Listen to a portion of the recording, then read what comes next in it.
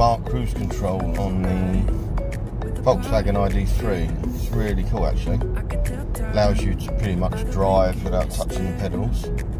So all you need to do is click the set button on the steering wheel. Then you'll see on the driver display, in the bottom left you'll see the speed.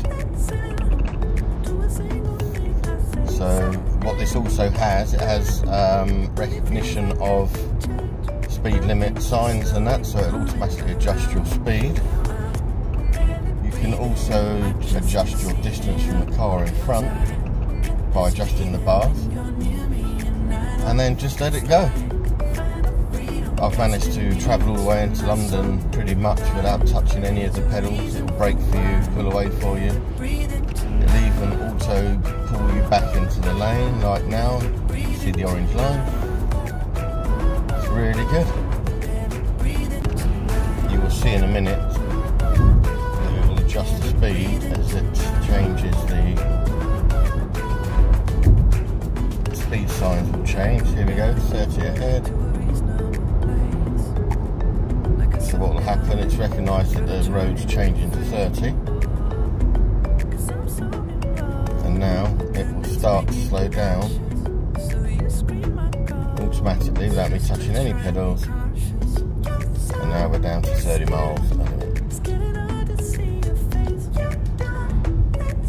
Very good, especially if you are somewhere that has you've never driven before. It allows you to drive without breaking speed limits if you're not sure what the limits are on that. The car will automatically do it for you, save you getting those speeding tickets. It also recognises what vehicle is in front, so if it's a lorry or if it's a motorbike or a car, that will show in your display as well. So it'll always keep you that set distance that you've chosen behind the car in front, so if it slows down, you'll slow down as well. As they accelerate, you'll accelerate to keep in line with it. Great for when you're on the motorway or in the long traffic jams. Don't have to keep start, stop, just let the car do its job. So now it's braked all on its own.